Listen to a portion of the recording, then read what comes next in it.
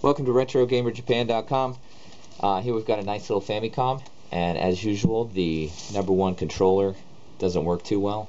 It's a little bit mushy. The number 2, of course, is perfect. Here, I'll show you the number 2.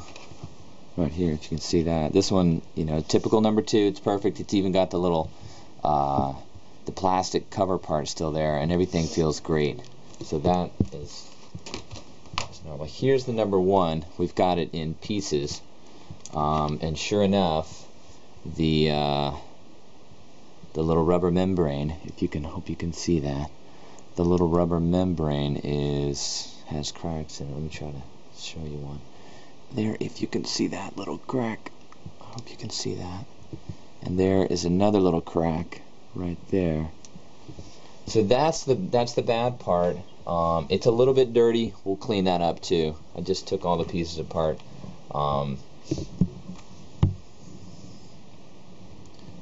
That was the up and down buttons. Amazingly, the A-B buttons, they look pretty good. The membrane there on the rubber part on the A-B looks pretty good. So what I did was, I knew I needed another one of these parts, so I went scavenging, and I found another number 1 controller, pulled it apart, but oh no, it's even worse. So chuck that idea. Then I came across a really nice number 2, and it's kind of dirty on the outside. It looks like it's been played a little bit, but the up, down, left, right rubber part, it's a different color, but it's the same piece, and it's perfect. Well, not perfect, but it has no holes in it, no cracks in it. Looks really good. So I'm going to clean this up, put it in here. And if you've never seen, here, I'll show you the inside of the number 2 controller. It's kind of neat. Or here's the number 1 for comparison. There's the number 1 board, real simple. And if you can see it, there's the number 1 board. Here is the number 2 board, and it's got that little the little microphone in there, little speaker microphone thing above. It's pretty cool when I open it up. And it also has the, oops, here's the slider volume control there. So anyway, I just wanted to show you that. Now I'm gonna go ahead and go downstairs, clean this up, and then put it back together and test it and see what happens. Okay, so we'll pause now, and I'll be back in a minute. Okay, we're back. We cleaned all the parts, and now we just need to put it together. So we put the plastic pieces in like that. Oh, that's a piece from the 2 controller, which we don't need. There's another piece we don't need. Here's the white piece. We know it's good. We've checked that out. Put that piece back on top like that.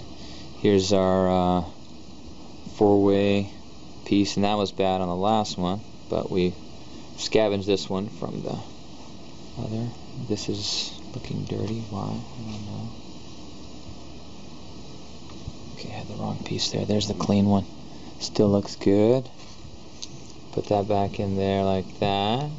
Oh, got it backwards. It's got to line up right here. Okay, now all we need to do is put in the board for this. And if you're kind of confused about which way the board goes in, you just know that these parts right here are the contacts, so they go right on top of this, so it's going to go like that. And there's one, that part right there kind of pops through. So you'll know when you get it in there nice. If you're not sure, you can take it back up, take a look. But it kind of just lays right in there like that. Okay. And now this cord just kind of snakes around that part right there. And there you go. It's in there really nice. Yeah, and I cleaned this part too. Just put it in water, hit it with a toothbrush.